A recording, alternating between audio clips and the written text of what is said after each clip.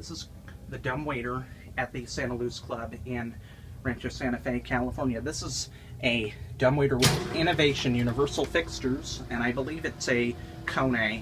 Listen to the chime. It has the Montgomery chime. Montgomery Kone. Listen. There it is. Yep. It's a Kone. It's got the chime. That's an innovation. See that? By burning doors there, you have a light inside. Let's look at it. And just take a look, because it's not for riders. See? Danger no riders. They have the cab light on.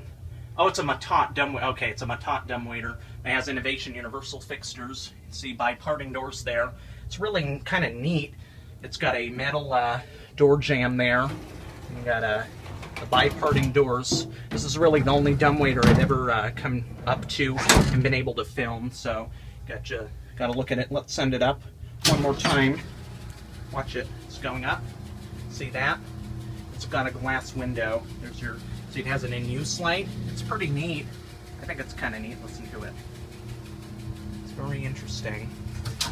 Hear the click. Watch the in-use light go out. As we say, watch the button go out. Yep. And the machine room is down here because it's a basement drum. There's your permit. Let's see if my camera focuses. Is it going to focus? It's going to be stubborn, isn't it? All right. Well, it says basement drum, and permits recertified for 2015, 500-pound capacity.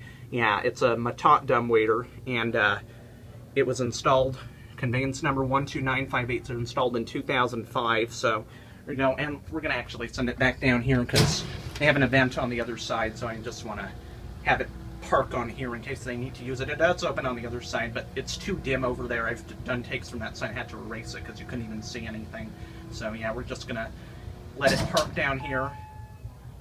There's your Montgomery chime. It's innovation, but commonly used on Montgomery and Kone. So see the light through the window there. One more look, and there you go. That's it.